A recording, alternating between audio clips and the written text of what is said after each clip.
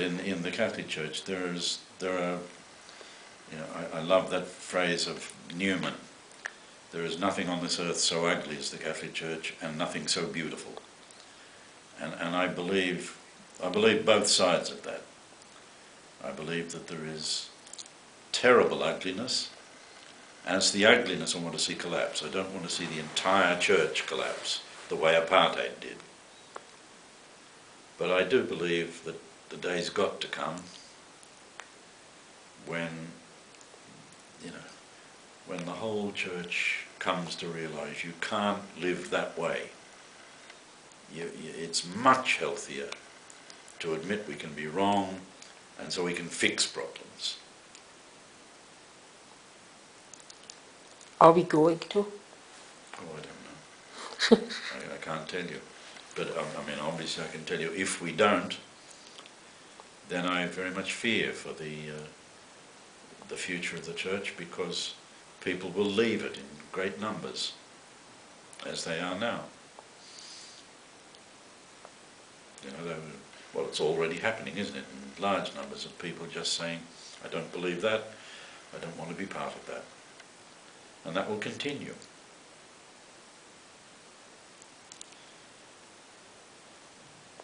I mean, they've got lots of excuses that, new numbers are coming into the church in Africa and Asia and so we don't worry about but they've got to pay attention to it sometime. That's another phenomenon of the conservatives, those who do accept that system, now coming into positions of power. Yes, it's a very worrying. I feel, after all this time, I feel an outsider in many ways in the church. I had a wonderful professor when I was at the gymnasium in Innsbruck back in the 1950s, Anton Egger, whom I mentioned a few places online. And he felt exactly the same way toward the end of his life. He died a few years ago in his late 80s. And he also was very, very angry with the previous Pope. John Paul. John Paul. Yeah. He believed that he was in the process of destroying the process made by Vatican II, that John Paul was more dangerous to the future of the church, particularly because he was looked at as something like a saint by so many, because he was a good man, but he was not the one who followed the call of Vatican II, and in a way was in the process of destroying the progress that had been made. He was a contradiction.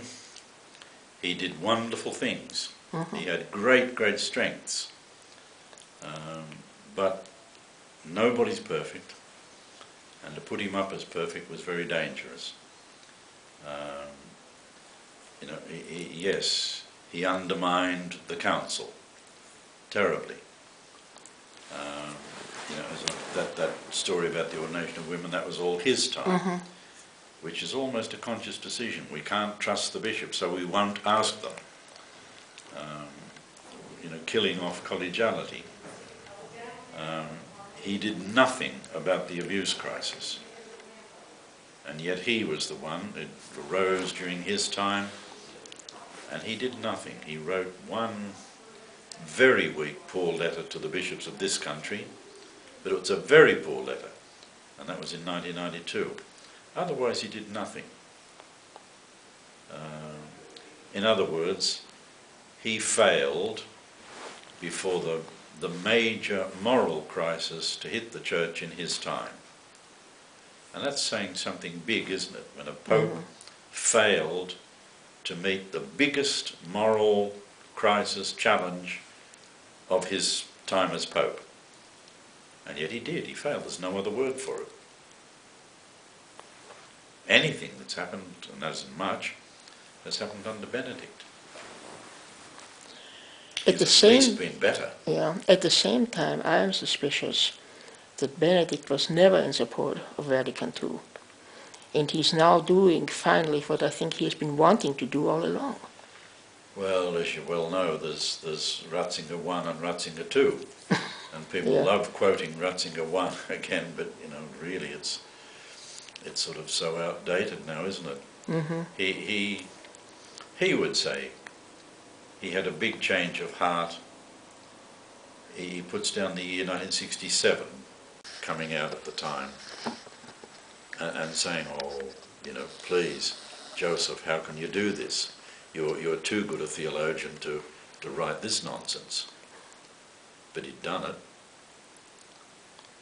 And that upset me, because it is bad theology to quote the dead popes against the living ones.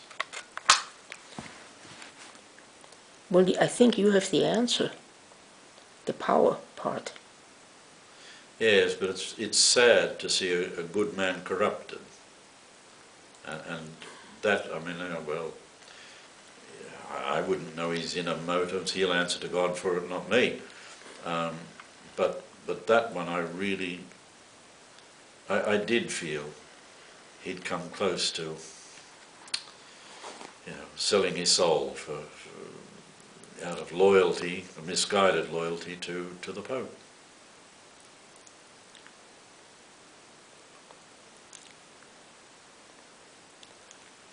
So what do you see as your task?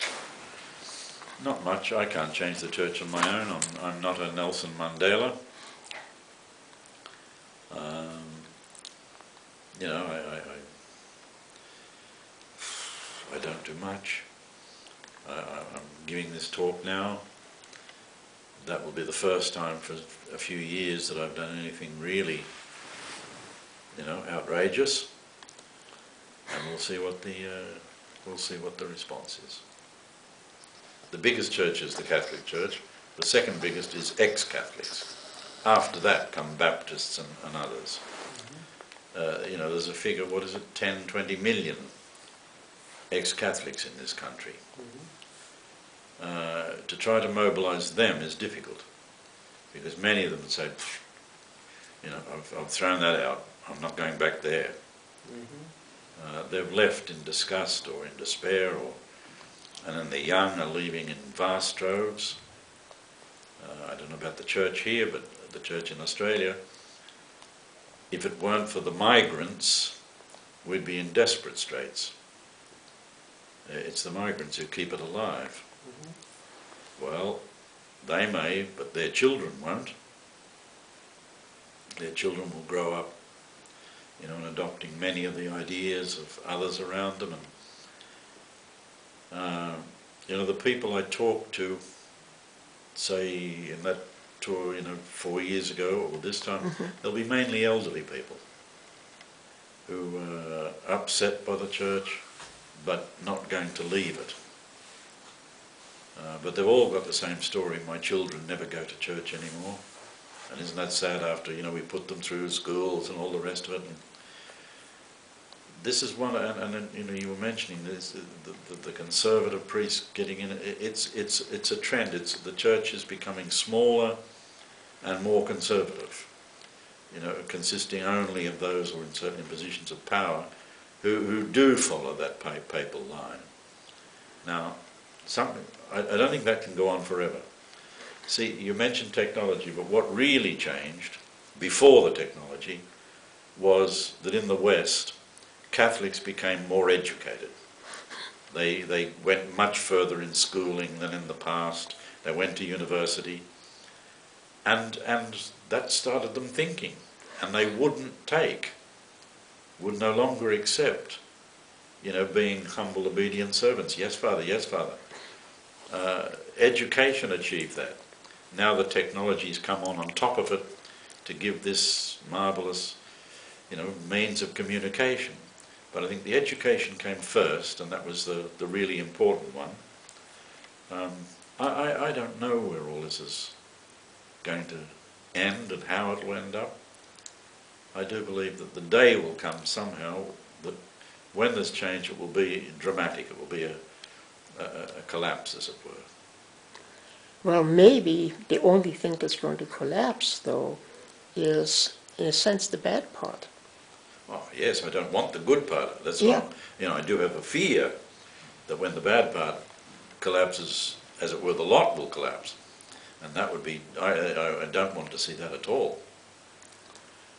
I mean, there's so many good things happening.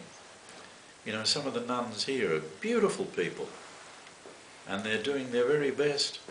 And you can meet that anywhere you go. I mean, there are several issues that any one of them could. Another big one is original sin. See, if you read, as I'm sure, of course, you have, the Council of Trent. Mm-hmm. It's all based on Adam and Eve. But now we know Adam and Eve is a story. A good story, a powerful story, a rich story, but it's a story. It's not, what happened. And yet Trent is really based on the idea that this is what happened. And yet, how can you have original sin if you had no original parents to commit the sin? And it even they go so far as death entered the world through the sin of Adam and Eve. Well, excuse me, but we now know death was there a very long time beforehand. I mean, an issue like that could come up and could theoretically cause people to say the Pope was wrong.